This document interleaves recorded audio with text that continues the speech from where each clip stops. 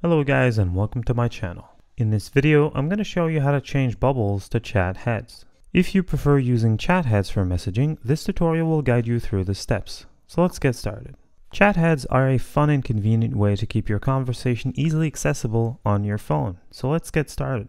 First, open the Messenger app on your smartphone. Make sure you're logged into your account, and once you're on the home screen, tap on the three lines in the top right corner to access your menu. From the side menu, tap on the settings gear icon in the top right. This will take you to your account settings. In the settings menu, look for the preferences section. Here, you'll see different options for customizing your chat experience. Look for the option labeled Bubbles. Tap on it to open its settings. Now to enable chat heads, make sure to select All Conversation Can Bubble.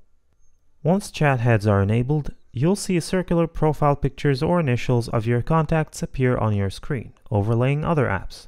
Tap on a chat head to open that conversation.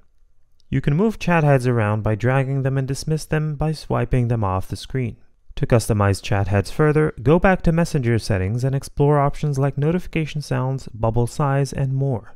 Adjust these settings according to your preferences to enhance your messaging experience.